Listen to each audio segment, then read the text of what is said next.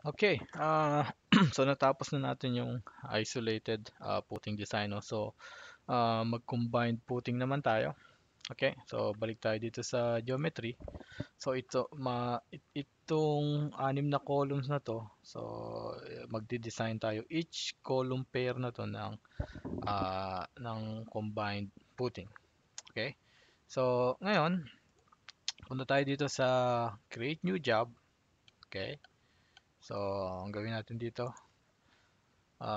file name natin is combined putting. Okay? Combined putting, then job type, setup natin as combined.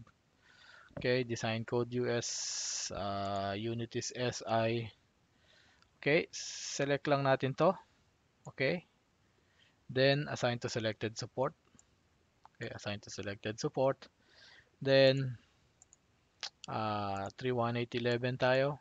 And ito rin. So, okay, so 318M para sa calculation. So, ngayon, okay, tapat ko lang doon. Dalin ko lahat ng load combination, yung lahat ng load, primary load case and load combination dito. Then, ibabalik ko tong primary load case. So, hindi natin kailangan yan. Okay? So, yung factor and service lang. Then, so, okay, pay attention dito, no? Magdadagdag siya ng bagong line item pag kinlik ko yung create job. So, pag click ko ng create job, ayun. So, naging combined putting job siya. So, kanina isolated. So, dito mo rin makikita, meron tayong project browser or job browser. Okay? So, ayan. So, combined putting tayo. Okay. So, hindi tayo didiretso agad sa design parameters, no? Gaya ng ginawa natin sa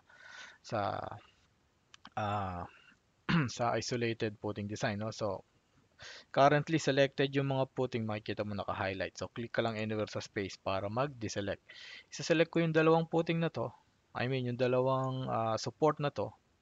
Then, kailangan kong i-click itong create from selected nodes para malaman ng program na sila yung mag-share ng putting. Okay? So, yon. So, pag-click ko, so nakita nyo nag-connect siya, which is putting C1. So, select ko naman ito ngayon. So, click ko to. Ayun. Then, lastly, ito. Then, click. So, tatlong combined putting tayo. Okay? Tatlong combined putting. Then, input na tayo ng parameters natin. So, unit weight ng concrete is 24. Minimum bar spacing is 250 at 50. Maximum is 250. Yield strength of steel is 225.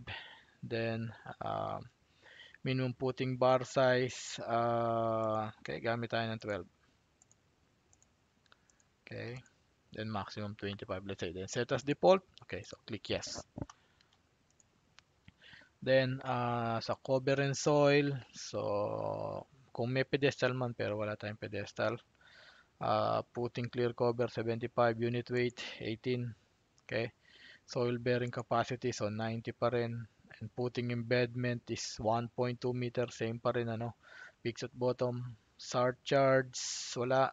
Minimum contact 50, then set. Okay, then set as yes. Okay, so almost same lang ito dun sa isolated putting job natin, ano. Then, column eccentricity, okay, pwede ka ring maglagay ng eccentricity, no. Meron man, okay. So, pero wala tayong eccentricity doon, ano. Then, sliding and overturning, 0.3, 1.5, so 0.5 tayo dito kanina.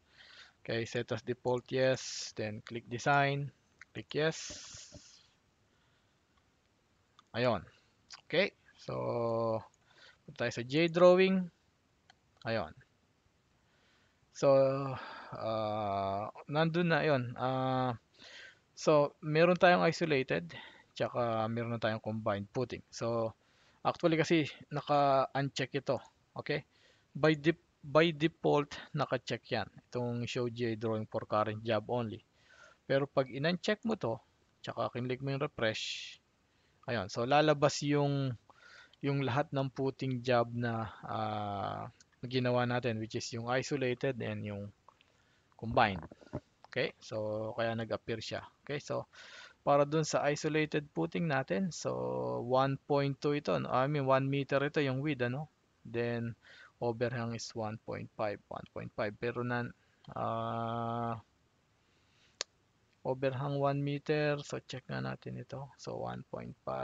Set ko muna to para sa makakonsentrate muna tayo sa combined footing. So 1 po, so almost same. Okay, same size lang sila. Okay.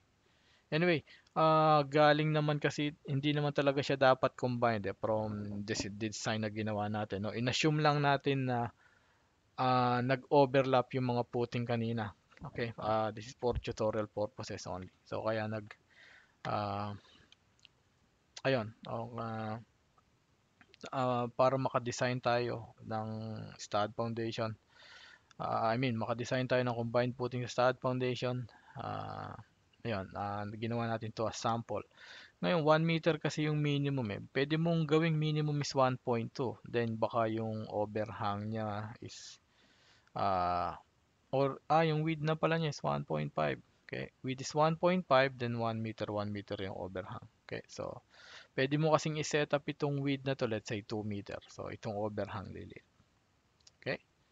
So anyway, try natin ano. So punta tayo sa footing geometry.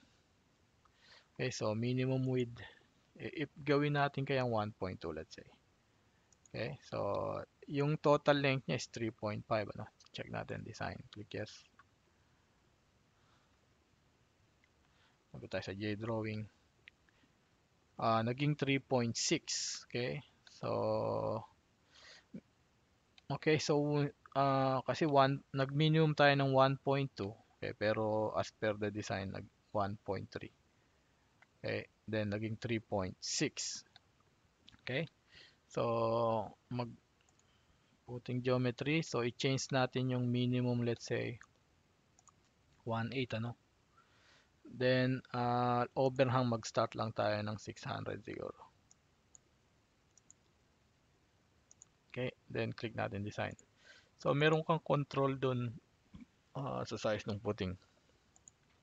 Ayan. So 1.8, yung isa 1.850, then yun yung length. Ayan.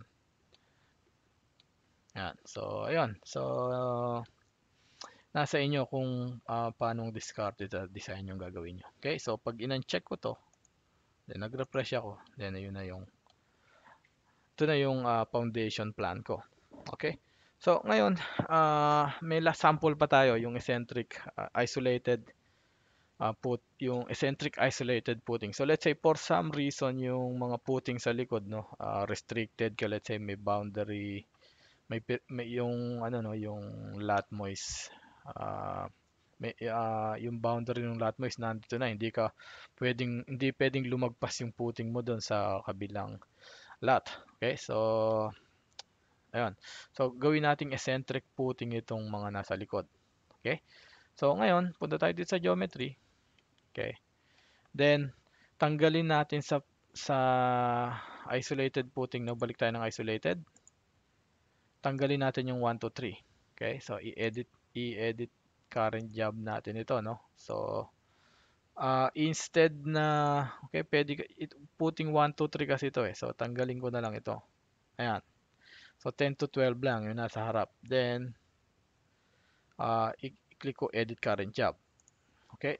Then pag kinlik ko yung design, okay. So same output pa rin yung makukuha nyo, no? So same output pa rin yan. So huwag kayong mag-alala doon. Yun lang, hindi nag-design na yung footing sa likod kasi hindi na natin siya in-include. Pero gagawa tayo ng bagong job para doon, no? So let's say eccentric footing yung mga nasa likod. Okay.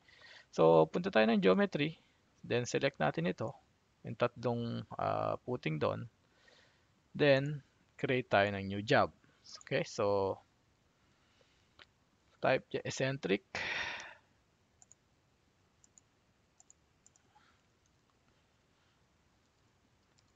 Okay, eccentric footing. So isolated pa rin yan, ano? Okay, so lalagyan lang natin ng eccentricity mamaya. Then default unit type SI. Okay, Assign to selected support. Okay, so okay lang yan kasi selected yung mga supports na yon. So 318.11 pa rin tayo. Tsaka yun pa rin tayo, 318 M. Okay, then dali natin yung mga loads dito, then pero yung primary load babalik natin, then click create job. Ayun, so tatlo yung naging job natin, no, sa isang file name, yung isolated, combined, tsaka ito na yung eccentric, yung nasa likod. Okay, so ngayon, so design parameters na tayo. Hindi na natin kailangang mag-input pa uli dito, no, kasi ito na yung same input natin kanina eh. So babalik lang tayo dito sa eccentricity, no. Dito, babalik lang tayo dito sa putting geometry. Okay, so itong, then mag-type ako dito, let's say negative 600. Okay, so para mag-move pababa itong ano, no, yung I mean so yung column natin, yung column natin which is mas malapit dun sa edges sa itaas ng putting. Okay, so kaya negative 600 yung input ko dito. Okay, then i-click ko lang yung design, then click yes.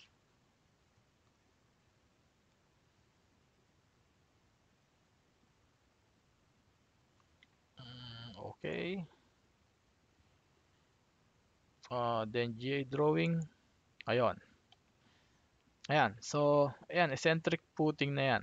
Okay? So, ayan. So ganun lang kadali ano. So isolated ka rito, okay? Then isolated din dito pero eccentric putting. Then dito naman is combined putting. So same ng pag-review natin ng calculation, okay? Doon sa isolated. Okay, so ayan. So ito yung mga calculation niya na generate. Ayan. So, bearing pressure kasi naka mm ano, so i-set up lang natin yung unit into meter. And click OK. Uh, then, ayun. So, ito na yung mga actual bearing capacity, ano? Actual soil bearing capacity. Actual soil bearing, okay?